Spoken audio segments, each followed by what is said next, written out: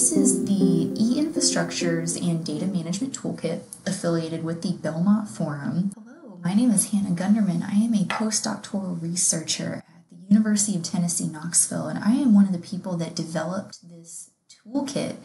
And what we're doing with this toolkit is providing you, the researcher, with actionable items and resources to help you actually get a data management plan conceptualized, written down, and carried out.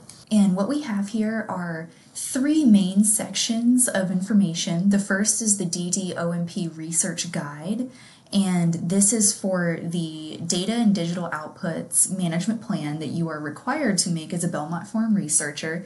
That gives you a step-by-step guide for doing that. There's also a data management training section, which is going to help you get some of your skills up and your team's skills up in data management so you can make a DDOMP that follows the requirements.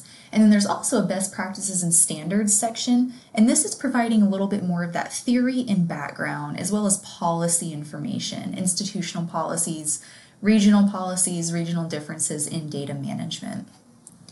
And this is our search page. Now, because this website is hosted through GitHub, there are a little bit of limitations about what functions we can use within the website.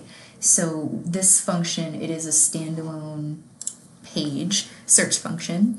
So if I want to look up, let's say, metadata, for example, it's going to tell me everything that comes up in the website relating to metadata, and it's going to highlight where that is located.